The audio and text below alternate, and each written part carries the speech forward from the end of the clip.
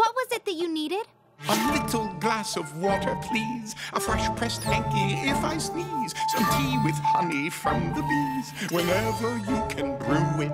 I'll get your tea. And while I get a little rest, a teeny tiny small request. Some codfish oil for my chest, poured from a crystal cruet. A crystal cruet? My goodness, I'm a nincompoop because I fear I got the croup. I need a vat of pumpkin soup and skulls made out of zinnias. Did I say zinnias? I meant silk or something shiny of that ilk. And then I'll need some nice warm milk and pastry from that zinnia. And since my stomach's feeling crummy, why not give my aching tummy something soothing, something yummy piled up with noodles? Add a slice of homemade rye with stacks of Swiss way up high. Served to a size of sweet mince pie, more basil, I need noodles. Anything else? I'll be grateful for your charity until the bitter end, because I've heard that tenderness is what you lend an ailing friend. Tenderness, isn't that right, friend? Right, but... So, who's ready for my big reprise?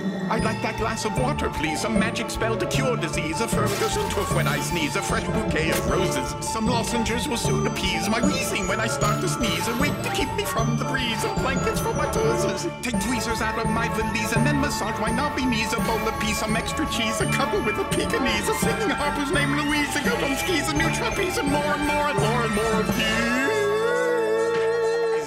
And just because I oughta, make sure I'm drinking in the right amount of fluids day and night. I wish I may, I wish I might have just one little thing. Oh, would you please finally bring me that tiny glass of water?